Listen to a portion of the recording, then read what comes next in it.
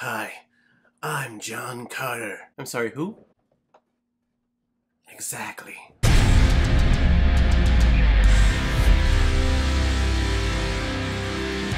John Carter, released in 2012 and is directed by Andrew Stanton, who is behind such films like Finding Nemo, WALL-E, and Finding Dory. So he seems like one of those directors that Disney has locked up in a bunker somewhere. Whenever they need a director for one of their animated pictures, they just unchain him and let him loose for a couple of months before they put him back in. I'm pretty sure that's how it goes. And this film is starring Taylor Kitsch, Lynn Collins, Mark Strong, Dominic West, and Willem Dafoe. And this film was a PayPal recommendation from one of my subscribers, and a huge thank you needs to go out to Chris Carter. You recommended John Carter. I can't imagine why. Chris Carter and John Carter, all working for Mitch Carter. It's all full circle. But Chris, thank you so much for the support for my channel. If any of you want to make a recommendation or make a PayPal donation to help support me to grow this channel bigger than what it's been for the last couple of years, you can click on the donate button on the main page of my YouTube channel. Any size donation will do. Just leave your movie recommendation with your donation, and if I have access to it, I will watch, review it, and expedite it to the front of the line. So again, Chris Carter, thank you so much, and I've actually been meaning to watch this movie because I've actually heard some pretty good things about it. It's just one of those movies that I haven't gotten around to, and it seems like this is a movie that's the story for a lot of people. John Carter is a deserted soldier during the American Civil War. However, during one of his breakaway battles, he is magically transported to this strange desert terrain, where he starts to have close encounters with these green, strange-looking CGI aliens. Come to find out that John Carter has been transported all the way to Mars, or as the natives would call it, Barsoom. I bet the author who wrote the original IP for John Carter was probably sitting at a bar watching like a bassoon soloist, and he was like, I need to come up with a name for Mars for the natives. Hey, I'm sitting at a bar, and hey, there's a bassoon soloist playing, and he's rocking it. Bassoon? Barsoom. Ha! And all of a sudden, John Carter finds himself swept up in a war between two different tribes of people, and then there's a third tribe trying to beat the others because reasons. It kind of has that Dancing with the Wolves Avatar type storyline where, hey, we have our fish out of water, and for some reason, because he's the lead character, he is the answer to all the problems, and he gets thrown into this war between two different factions, in this case, three different factions, and he's the one that can combine them all and bring peace to everyone, because he's a foreigner, and reasons. John Carter. I remember seeing a lot of promotional material for this movie leading up to the original release. And when I say leading up to the original release, I mean like maybe like a month before. I don't recall a year before that movie came out, or heck, even like a couple of months before that film came out, then hey, here's John Carter, go see this movie, everyone. No, it just seemed like they were making like a last-minute push for people to go see this movie, because what is this movie? Who is John Carter? I don't know. Just kind of seems kind of cool. There was no calling or need for me to go see this movie.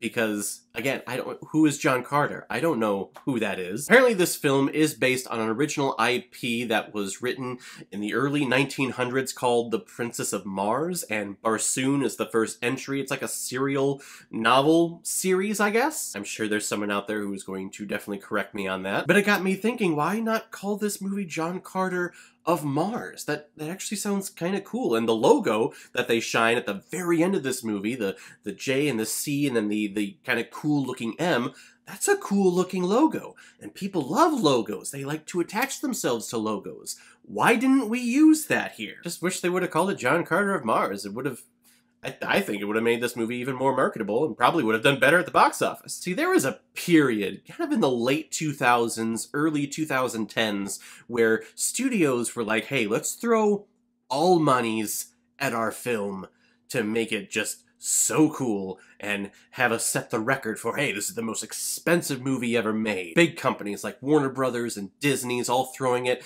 at things that probably could do well, like Batman or an Avengers. But then they start doing it with all of these unestablished IPs, and it's like, well, you're setting yourself up to fail, guys. This movie cost over $350 million to make. For an unproven property.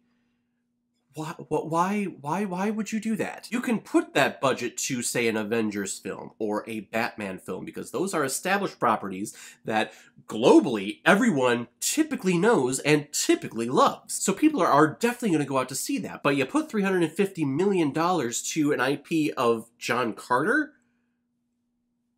What is that? And you're just setting yourself up to fail. This movie lost a ton of money, and not by the fault of anyone, I think, in the film, because I think the film is actually very enjoyable. But how could this thing make money when it's an unproven property like this? It was just a time where studios were thinking like, oh hey, let's throw more money at the problem and that'll bring back our returns. And no, it's not. It's about the story and about the character and about the advertising and attaching the story and the character to the audience going to see it. You know, start off small, put a small budget to the first installment, and then if it does well, then go to sequels. It's a simple concept. But here they're treating this like this is Avengers 5, and it is not that. So aside from the stupidity of the business side of this movie, I think that the actual film itself is very enjoyable. Taylor Kitsch plays our lead character of John Carter, and, you know, I feel bad for that guy, because he keeps trying to become that next action star, or at least the next big thing, and he just keeps attaching himself to all of these things that they're not destined to do well. X-Men Origins Wolverine, John Carter, Battleship, Mrs. I think part of the reason is because I don't get a lot of personality from him. I see sparks of it here and there, and you see sparks of it here and there in this movie. I think the character of John Carter is actually pretty cool, so it kind of elevates the stock of the actor playing it, but I don't think the actor elevates the character at all. It's the other way around, which probably is not a good thing. It's not terrible, though. It's just, I think anyone could have played this role. It's just Taylor Kitsch is attractive, and it's probably why he's here. But I like this character of John Carter. He is a flawed character. He's a deserter. He's not really a hero in any sense, at least at the beginning of the movie. But then when he's transported to Mars, it's our typical hero's journey character, where he learns to believe in himself and believe the inner strength that he has. Also the outer strength that he has on Mars. We'll get to that here in a couple of seconds. But he learns to just become a hero, and he does that. And it's the hero's journey, and how can you deny that? Because it's one of the greatest stories ever told. When he is transported to Mars, because of the different atmospheric densities, John Carter is so used to Earth's atmosphere that he is able to jump leaps and bounds and be able to lift up things that are, you know, would be impossible here on this planet. But on Mars, of course he can do it. Granted, of course, this property was written in the early 1900s before we knew anything about Mars, and we actually had landed on Mars with robots and satellites and things like that.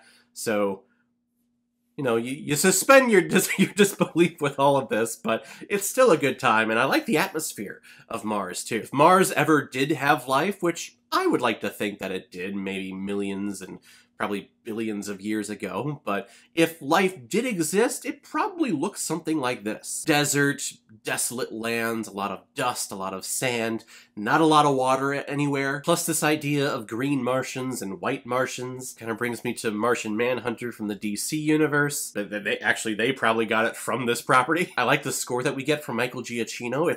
He's one of the best composers working today, so anytime I get to hear his compositions, they're great. It was actually a very interesting choice, because the first time that John Carter, you know, realizes that, hey, I have these powers and I'm not going to run anymore, I'm going to face an entire army and just slaughter them all, typically you'd get something like, you know, ramped up and a good like hero theme, but when he's doing it and when he's slicing through all these characters, it's an interesting choice because it's almost like a ballad, and it's a very emotional and sad music choice that is playing, and we get flashbacks of when he's running to his home that was burned down and he sees his wife and child's remains. It's actually a pretty sad scene, even though it's an action scene, so he's cutting through all these people. I just really like it's not the obvious choice, and I like that choice from a composer. So it seems like I'm gushing over this movie, and there's a lot to love about it. I think the visual effects are really stunning. The green aliens, the green Martians, I don't know the names of the people, because if I had any beef with this movie, there's a lot of names being thrown at me, and I'm like, I don't know who or what and why. Seriously, in the first 5 minutes, we get names of this race of people and this race of people and this city, and then this alien type of people, and they need to do it to bring on. And I'm like, what? I am so confused. Oh, they wear blue capes and they wear red capes, but sometimes the capes you can't see. So I'm seeing a battle and I'm like, I have no idea who's who or who I'm supposed to root for. But that's another tangent. Going back to the visual effects, I think they're actually pretty stunning. You can tell that a lot of the budget went to the visual effects of this movie. But when we get to our story and our plot, yes, it is our hero's journey, and we see that transformation that John Carter goes through. But kind of the background stuff, Lynn Collins' character, who they try to seem, make her seem independent. She's a badass woman here, even though there's really just one scene that does that, and the rest of the time she's in scantily clad clothing, and they make her out just to be a damsel in distress the entire time. You just see the screenwriters realizing, like, whoa, wait, we're really not doing any female empowerment in this movie at all. Let's do a rewrite, and hey, that first scene where she meets John Carter, let's have her kill some of the evil people. That'll make her seem like a badass. And it does. But then she's, betrothed, and she's put into this really sexy looking wedding gown for like the whole last half of the film. And we have to save her, and she falls a lot, and John Carter jumps and saves her a lot. And we have an evil warlord who's marrying the princess just to destroy them and become the overall king of the planet. I think that's what happened.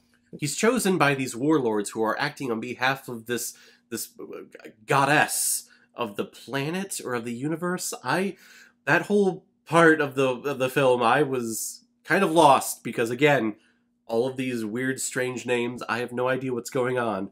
But hey, there's Mark Strong, a bald Mark Strong, very pasty white, in this strange-looking, like, alien garment, who can transform into any form he wants. It was weird. The plot is cheesy, it's actually very predictable, but I'm also having a good time with it, and I think a lot of people would have a good time with it if they would have gone to see this movie. And I, for one, wish we could have gotten sequels. But of course, when you greenlight this movie for over $350 million, and you're not going to make any profit on it, the studio's not going to greenlight a sequel, of course. That's why you need to start off, maybe with $50 million with a budget for the first installment. It has more of a chance to do better, and to make money, and to make money for the whole studio, and then you greenlight a second one.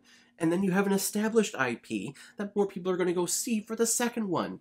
It's business 101, people! But I'm smiling, and I'm having a great time watching it, and I think a lot more people need to see this movie than who have. So if you can, I'm sure it's on Disney+, it's a Disney film, so just check it out. I'm gonna give John Carter 4 out of 5 Blu-rays. I like it a lot. Alright everyone, now usually comes my favorite part in my videos where I pick which movie I'm going to be watching next, but of course since this one was expedited, we are going to be continuing on our original schedule that we had. Thank you for everyone who has recommended and supported me. If any of you have recommendations of films that you want me to review on here, leave your recommendation below this video, or go to my Facebook page, my Instagram, or my Twitter and leave your recommendation there. Again, if I have access to it, I will watch, review it, and give you a shout out on the channel. Of course, if you want that expedited, just leave a PayPal donation on the main page of my YouTube channel. Leave your movie with the comment of your donation, and I will get it done as quickly as possible. So guys, have you seen John Carter? What did you think about it? Or if you've never seen it before and you stumbled across it because of this video, then comment below, let me know what you thought about it. And as always, if you like what you see here, if you like my take on movies, then hit the subscribe button and make sure you hit that bell so you know the next time I release my next movie review. So guys, I will see you next time. In the meantime, be well, be good to each other, and go watch a movie. Take care, guys.